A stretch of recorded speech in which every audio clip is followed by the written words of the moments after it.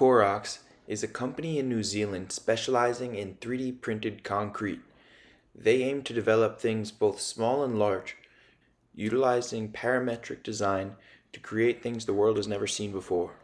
Founder Wafaey Swelim was born and raised in Cairo, Egypt, and has a Bachelor of Science in Architectural Engineering from Cairo University. With over 20 years of experience in the construction industry, he's lived and worked in 4 different countries. He ran a small family business before moving to Dubai in 2006.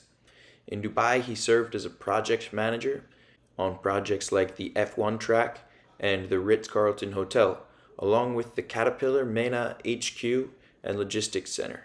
In 2015, he moved to New Zealand, and in 2018, he began looking for a solution to construction automation. When he found CyBe Technologies, they were able to partner up to bring 3D printed concrete to New Zealand. You may remember CyBe from my podcast episode with founder Barry Hendricks.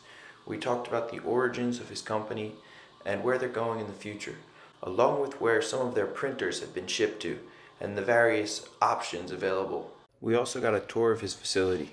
The podcast is over an hour long, so for those with less time on their hands, there's also a shortened version.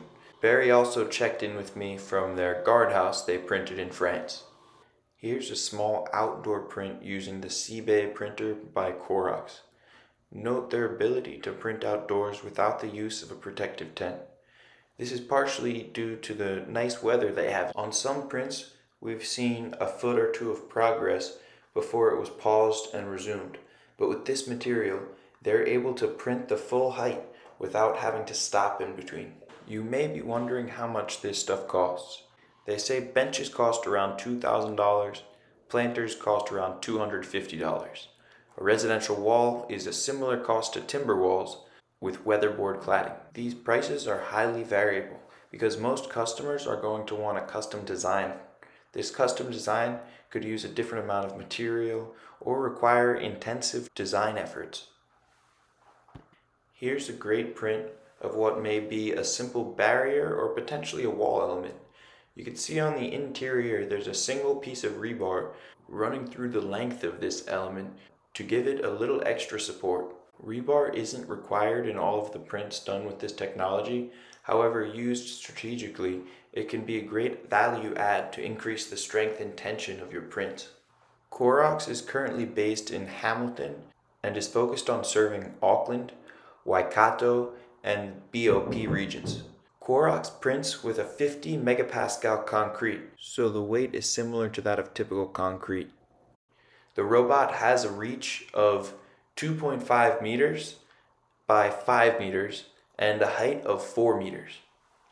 They print both on-site and off-site, depending on the needs for the project. Uniquely, the material they use is impenetrable by water. It can be used for water tanks and manholes. According to their website, their technique is 75% faster than traditional methods with 70% less waste and 40% less CO2 emissions.